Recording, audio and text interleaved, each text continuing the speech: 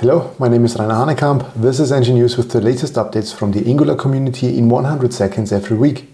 The Angular team published a pre-RFC that they are going to implement signals. Compared to the revolution of the standalone components, the impact of signals will be way bigger. Unsurprisingly, that announcement caused quite some thrill in the community. So what are signals? Compared to other frameworks, we don't have to run the rendering DOM update process manually. Zone.js does it for us. Every time a DOM event happens or an asynchronous task ends, Zone.js notifies Angular. Why? Because these are the places where our application code runs and potentially changes state.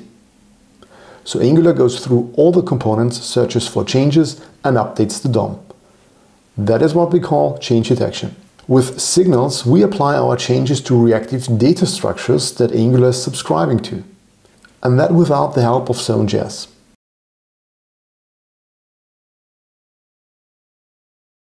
What are the next steps? We have to wait for a detailed RFC, but you can already try it out.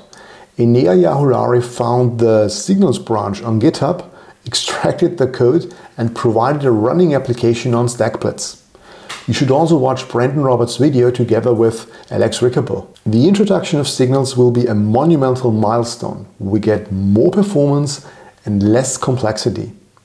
A lot of performance patterns will require a rethinking or will even become unnecessary. That's it. Wishing you a nice week and see you next Monday. Goodbye.